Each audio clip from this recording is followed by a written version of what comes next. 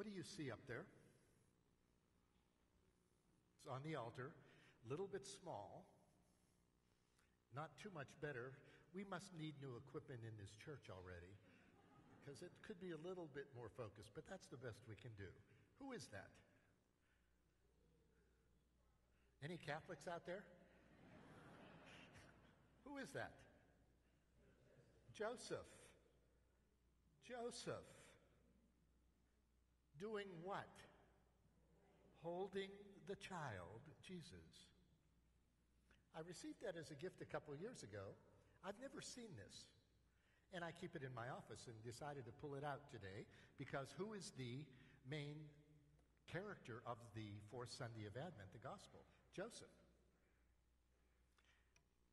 In your Christmas cards that you have received, the holy ones, the religious ones, anybody get one of those? No. You did? You ruined my homily.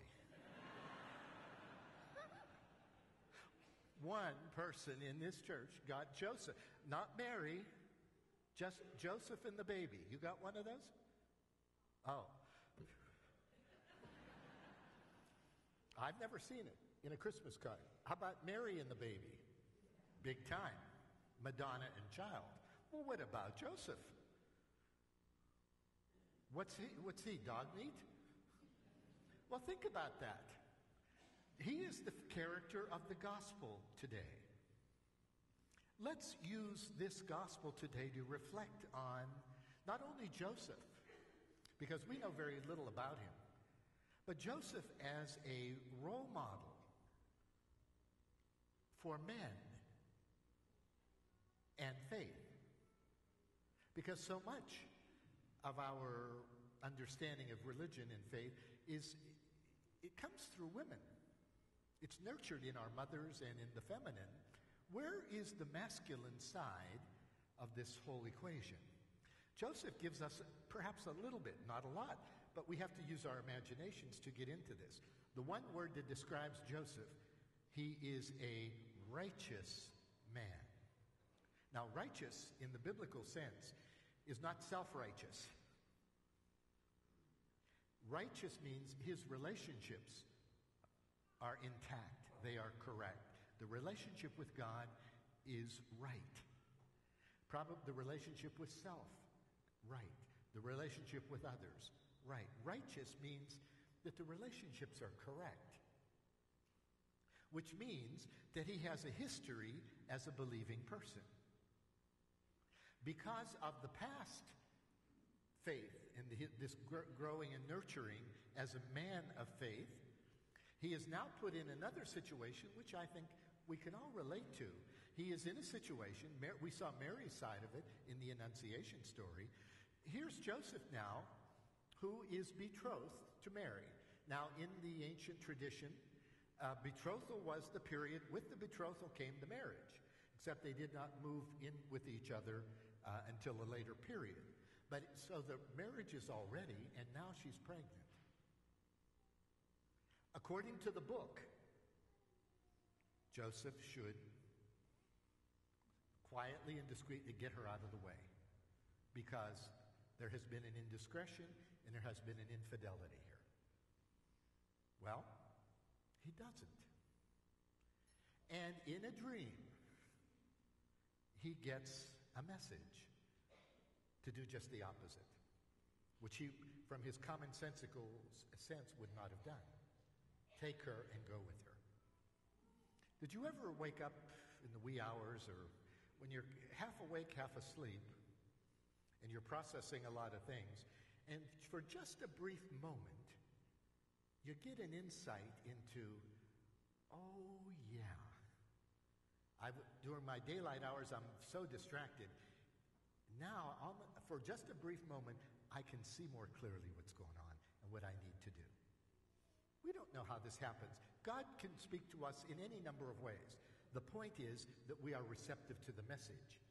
Because he has a history as a believing person, he is now able to deal with a situation where he's over his head and to trust that intuition that comes in the message go here, not here.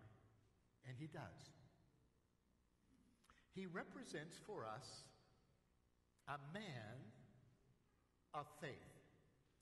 Now, the reason Joseph is brought into this picture is really kind of superficial. Joseph of the house of David. The Messiah was to come from where? The house of David.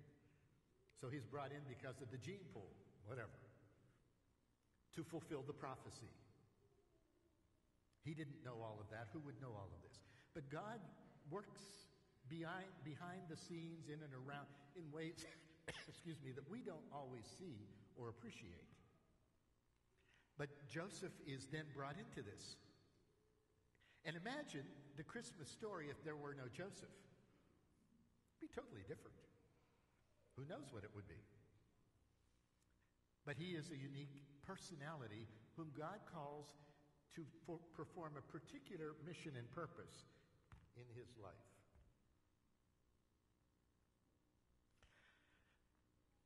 We ought to look at men in the secular world in which we live and men in the religious world. They say today that 4 out of 10 children are born to women, unmarried women. There is no marriage. 4 in 10. Nothing new on one hand, but societally, for us, that means that a lot of children don't have fathers. Now, that is a societal concern. And this is not to get into this sociologically or whatever, or to get into that, but fundamentally, where is the role of the man in our society today? I think very often if you look at media, TV shows, the portrayal of men is not always positive. In some ways, men are portrayed as, they're kind of there, kind of stupid, kind of not deep. Think of the way we look at men in society that is portrayed to us in the media. Now, we could go around on this, and that's worthy of a conversation among yourselves. How do we think men are supposed to be today? And how, as a young boy growing up without a male influential figure, be it father or not, how's he supposed to grow up to know what a man's supposed to be? How's he supposed to act? What is he supposed to do? Where do adults get this? Where have we gotten it? It's been role modeled to us by others. If you take that influence out of the equation, how do we know how to be? Same applies to women, but in this case, we're talking about men today. Joseph represents that other half. Imagine the role that Joseph had, not just at the birth of Jesus. And by the way, the statues in this church have Joseph holding Jesus. Somebody told me this is the last Mass. I never looked. Shame on me. I look at you, not at the statues. You look at the statues, not at me. Joseph is holding the baby. Mary isn't. Well, that's kind of interesting. Maybe this should be our Christmas card next year.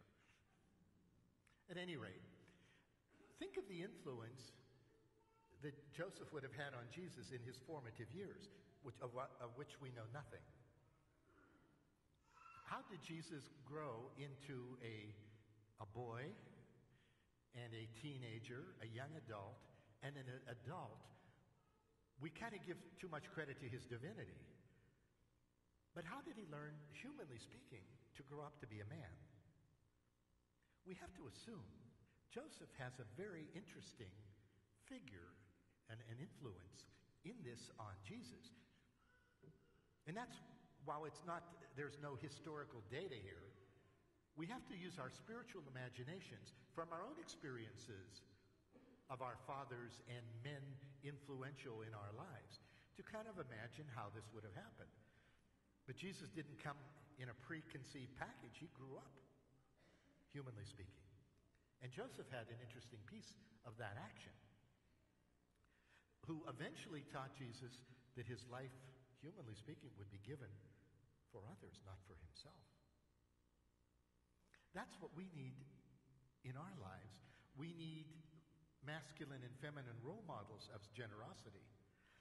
But men also need to know from men that it is appropriate to be people of faith. Over many years, I've heard more, and this is skewed a little bit, I've heard more family situations where the moms bring the children to church and do religious things, and the children watch their fathers not doing this and saying as they get older, well, why do I have to go if Dad doesn't have to go? I think that's a fair question. Why would you, and why do we force the issue if we don't believe it ourselves? Why are you making your children do something you don't do? That's a wake-up call to the adults. And many times children are given to adults to wake them up about their own lives. But we need both sides of the equation, ideally, in order to grow to the fullness of maturity within the limits of the possible in this life. Joseph represents for us the male approach to faith. He does not see any more clearly than Mary does at the time of the Annunciation. You and I do not see clearly what is coming next. What's going to be asked of me today or tomorrow in my life? I don't know. All I know, and this is the Christmas message, that wherever you and I are, God will be with us, Emmanuel, where we are, not somewhere else. That's what faith is. I trust that I will never be left alone when I need that help most. None of us are in such control that we don't need that, because we come up against it sooner or later, and more than we would hope, that we're not in control of too much in this life. Who is? And how do we find out how he is there for us? That's an ongoing process. The fact of Joseph's righteousness, that he had a history of being a person, a believer, and wasn't just, well, at the last minute, oh, I'm in a quandary here, I better go pray to God for help. The more consistent this is built into our lives, the less we are blown away in the bigger issues. But if I never go to God, and then I find myself in trouble or in a quandary, I'm going to automatically get solutions and answers? Not, I don't think. It doesn't work that way. It's the fidelity to the relationship that we need to nurture, where we are privileged, and this is not every case, to have both parents influencing a child, whether they are together or not. That is very important. And today we pray for our fathers and the male faith figures in our lives, that they will continue to grow, rise to the occasion, and not be afraid to share that trust and that confidence and teach their children and grandchildren and others that this is not a myth and this is not just for girls and little children, but it is the way of life for the whole human family. Joseph stands before us as a very interesting model whom we can ponder in the way he quietly is to the side, but is very much connected to what's going on. God uses his simplicity and his ordinariness to bring about the salvation of the whole world. Each of us is called to be a piece of that action as well. As we come to Christmas, then next week it'll be the Holy Family. So we're celebrating all of this. But today we focus on Joseph, preparing for the coming of Christ in the flesh. Mary, obviously, is his mother, his human mother. Joseph is brought in for other purposes, but Joseph is faithful to what is asked of him in his life. You can't ask for any more than that. And the same invitation is offered to you and to me and to all of us. St. Joseph, patron of the universal church,